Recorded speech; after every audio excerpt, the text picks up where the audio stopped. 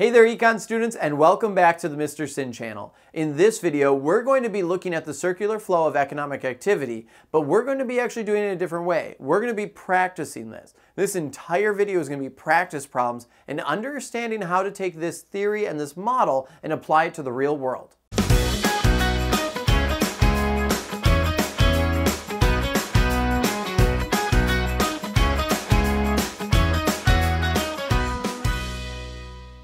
Now this video is part 2 of a two-part series. It's looking at the application of this model. Make sure you've watched my first video. That video covered everything that's happening within the circular flow of economic activity and explained why it was occurring. It's really important for you to understand this model before watching this video, because this whole video is going to be practice problems to help you with your quiz or test. We're going to be looking at this model now in a different way and practicing how to understand what would happen in it, especially when variables change in the real world. Now, while watching this, make sure you're using your guided notes. That's going to be important so you are taking notes with it and actually doing these problems. Don't just watch the video and have me do them for you. Make sure you're pausing the video throughout this so you can learn it. If you don't want to use my guide notes, feel free to use your own. So as long as you're taking notes and being active, you'll be good. So before we get into the practice problems, let's just quickly review a couple tips when using this model. Tip number 1 is to remember that businesses and households always have to be on opposite sides. They'll never be next to each other.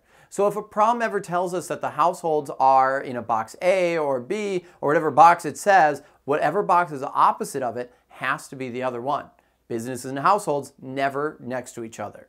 Tip number 2 is to remember that our factor market and product market always need to be across from each other. They can never be next to each other. So just like our businesses and households, if we know that one box or one area of the model is the factor market, whatever is opposite of that, the other side, is going to be our product market.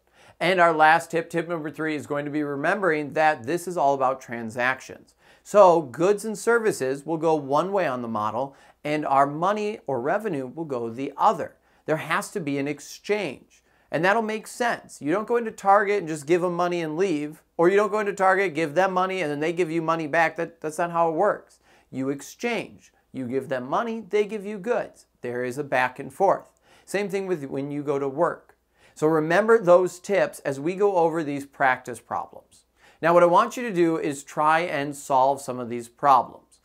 If you're using the guided notes, pause the video right now and go through the problems in the guided notes. Once you're done, unpause the video and then we'll go over them together. So we're going to start off a little bit easier. We can see that we have our factor, product, our business, and households all marked on this model. However, the arrows are blank, so we'll have to figure out what's going on here. First statement is looking at the final flow of goods and services would be represented from blank to where.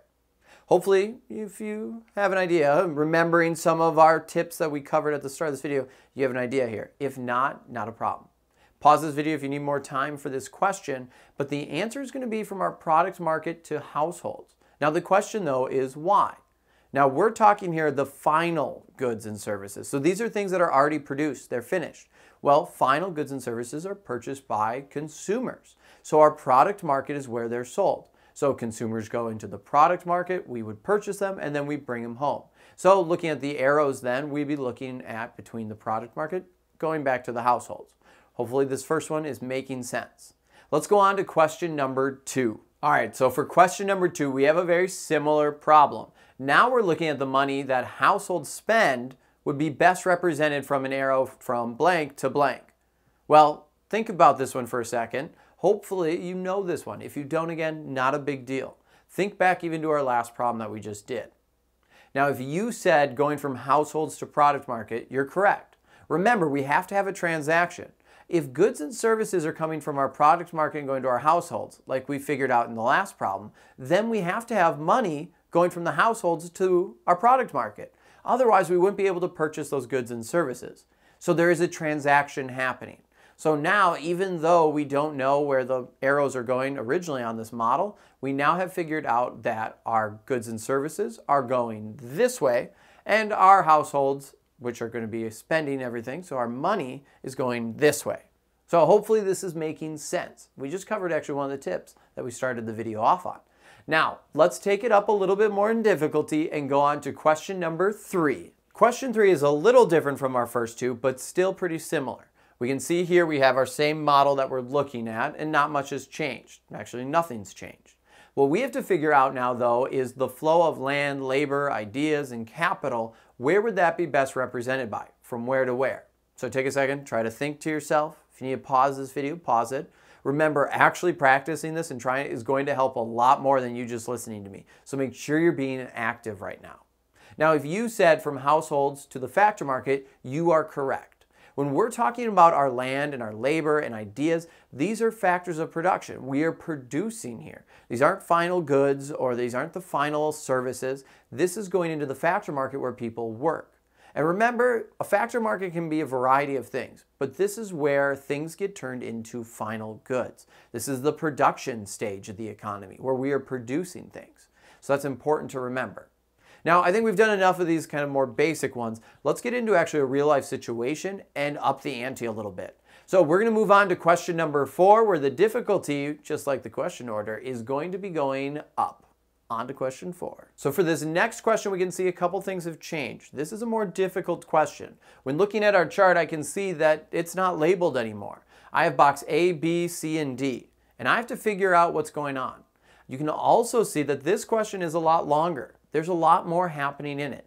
When reading questions like this, it's really important to take it slow and break it into parts. Try to understand what's happening in the question. I'm going to read the question to you now, and then we'll go over the answer. But make sure you've paused this video and you've tried to think this through already. And while watching the video then, once you unpause it, if you needed to pause it, make sure then you're following along with what I'm saying and looking at your own notes. So that way you can see how to break this down when you don't have a video helping you out. Now we can see that Alisa purchases her school supplies at Target. So right here we can see that there's a relationship. Alisa is the household. She's going into Target, which is going to be our product market, and she's purchasing a good and bringing it home. The next part is Frank likes to get his hair cut at Great Clips. Again, Frank is going to be our household, and while now not purchasing a good, he's purchasing a service. So still going from our product market. So right there, we've identified already 2 different things happening within our model. If the flow of school supplies from Target to Alisa is represented by an arrow from box D to B, then the haircut that Frank got from Great Clips is represented by an arrow from where? So take a second, try to figure it out.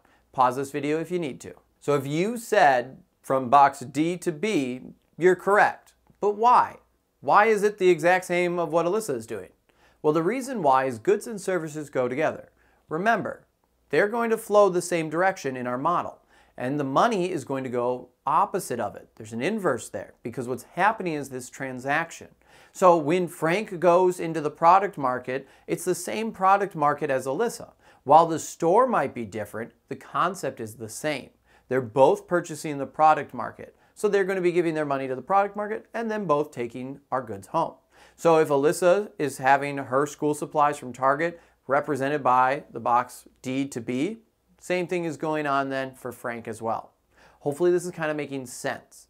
Let's go on to the next question, question number 5. So due to some technical issues, I lost part of the video. So I'm just going to narrate this part of question 5, but my video will be back for when I go over the answers. So for question 5, we can see if businesses or firms are sellers in the markets represented by box C, then what? Take a second, pause the video. We can see we have some multiple choice here, so try to figure it out. Once you think you got it, unpause the video. So if you put C, you're correct. But the question is, why are you correct? It's not important right now if you got the right answer. It's important if you understand how to get the right answer, because then when we get to a quiz or test, you'll be able to do fine. Let's go through all the options here and make sure you understand exactly why C is correct and why the other answers are not. Let's look at A again. A is saying box C must represent the factor market. Well, we know from our prompt that businesses are sellers in the markets represented by C. So we know C then can't be the factor market because businesses don't sell in the factor market. Businesses are purchasing in the factor market. They're the ones that are then hiring people and they're producing their goods. So A is automatically eliminated because, again, businesses don't sell in the factor market. Now, if we look at B, B is saying that box D must represent the product market. Now, the product market is where businesses sell. This is where then households go to purchase items.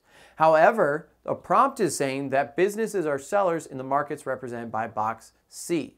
So we actually know then that box C has to be the product market. And if box C is the product market, well, it can't also be box D. So we can cross B off. And by crossing those off, we already know then that D can't be right because, well, they're not all right. So then we come to C. And C again is saying firms or buyers in the market represented by box D. So if we know that box C is our product market, that makes box D the factor market. And we know that businesses are buying there because they're hiring employees and they're producing their products. Hopefully this is starting to make more sense. Let's go on to the next question, question number 6. So question number 6 is a little bit more complicated, but we'll be able to figure it out. Let's go over the question and then we'll go over the answer. So you own and operate a toy factory and Christmas is right around the corner. In order to handle the new demand for toys, you will need to hire more employees.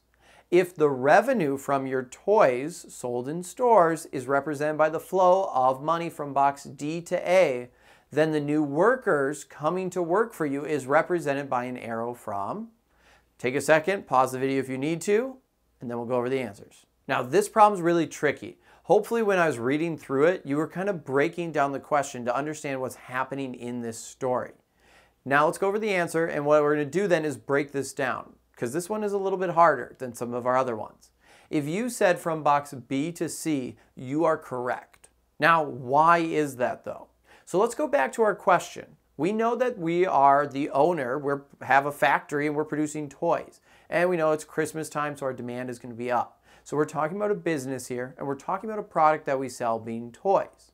Now, what the problem gives us, or our prompt, it does say that the revenue from our toys being sold in the stores is represented by an arrow from box D to A. So I know that the revenue is coming from box D and going to A. That would make D my product market and A the businesses, which then, since we identified those two boxes, I also now know that box C is going to be my factor market and box B is going to be my households. Also, because I know which way the revenue is going, I can see that on the outside at least, the arrows are going to be my money. That's what's happening there. And on the inside of the diagram then, going the opposite way, is our goods and services. So now we've identified the whole chart, and that's important for you to be able to do. This way you can take these concepts and apply it to any situation. Now the question though is, why is it going from B to C? Well, by understanding now, and we can see it's labeled on the screen, this chart, we can see that our workers are going to be people from the household. Remember, the households are selling the factors of production, and one of that is actually your time, your labor, and they work in the factor market. So the second part of this prompt, the last part there, is saying, well, what arrow would show our workers coming to work for us to produce things?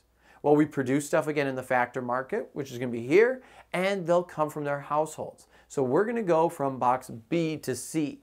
Hopefully this is making sense.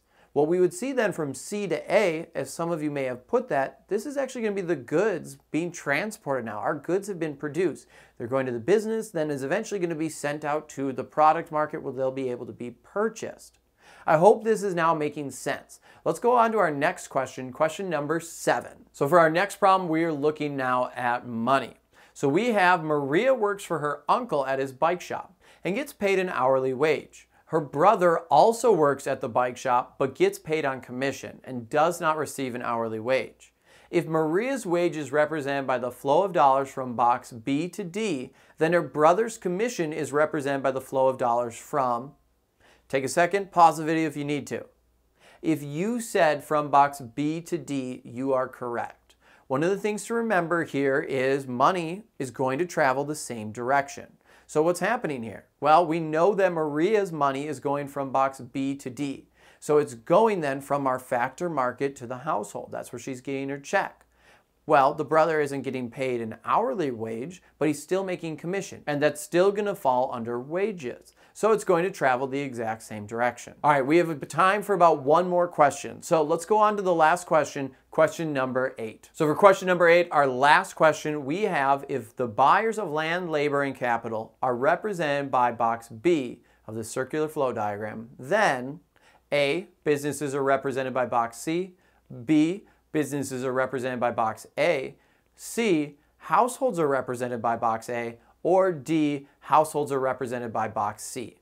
Take a second, think about it, pause the video if you need to, and if you said C, you are correct. But why is C correct? Well, we know from the prompt that the buyers of land, labor, and capital are represented by box B. Well, the people who are buying all of the factors of production are businesses. So right there, I know that box B is businesses. This immediately then eliminates number A and B. By number, I mean letter, should have said letter. Now at the same time too, if I think back to my tips that I went over at the start of the video, I know if businesses are B, households have to be on the opposite side. They can't be next to each other, remember. So that automatically then eliminates D, and that leaves us with C. I hope this video helped you better understand this model and how to apply it. While we only went over 8 problems, we covered a bunch of different examples, and that should help you prepare for your quiz or test. If you do have any questions, make sure to let me know. And if this video was helpful, consider subscribing, and feel free to check out some of the other videos on the channel as well. Until next time, I'm Mr. Sin. We just practice the circular flow of economic activity, and I'll see you next time online. All right, we're done. Time to go to the product market and buy me some Chipotle because I'm hungry and Chipotle is great.